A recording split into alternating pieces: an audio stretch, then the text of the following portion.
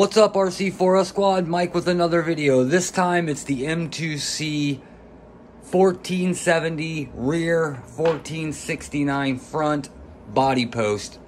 So these originally came out with the JACKHAMMR release. I'll show some pictures of Bars and Tones' build somewhere in here with these mounted up to the front and rear of his. His is on the aluminum 7075 shock towers. They also bolt up, from what Avery said, to the carbon fiber towers with no problem. They also fit the ARRMA 6S line.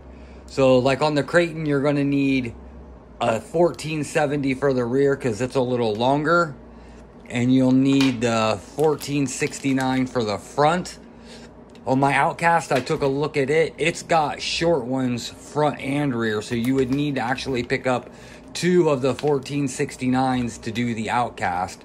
Now these are for some serious extreme bashing, guys. This is what you want to keep your body post intact. So like I said, it's super easy to install. These are CNC machined with a nice little spot for your nylon lock nut to go in and lock into place when you mount it up. Then you just insert the factory post inside there and lock it in with the screw. All the hardware is included, guys. This is a super cool, super trick kit. I'm pretty excited to get to put these on and show you guys what it looks like on the 6S ARRMA line. I know you guys have seen them on the JACKHAMMR builds, but this time I'm going to show you what it's like on the Kraton EXB, and this does have the M2C towers on it, so that'll show you how easy it is to go on these. It goes on the EXB towers. It'll fit on anything that has these body mounts. So let me get the camera set down, get this pulled off, show you a side-by-side of them, and then I'll install it and show you what it looks like installed. And then I'll get them all done and bring you back and show you what it looks like with them all on there, guys. Okay, guys, so I got the body post off easy enough, just two screws through the back. Here's a side-by-side. Like I said, all you do is pull out this post and install it into there. You'll use one of these littler screws to lock it in. I would recommend Loctiting that because it is going to rattle loose. So let me get this out and into here, and I'll get it mounted up and show you guys what it looks like.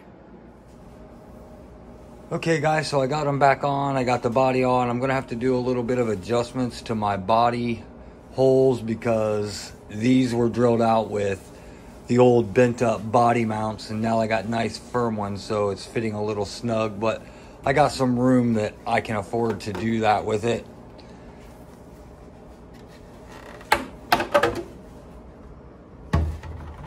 And there they are, guys. These things are beautiful up against that shock tower, and my truck is filthy. Super easy to do, guys.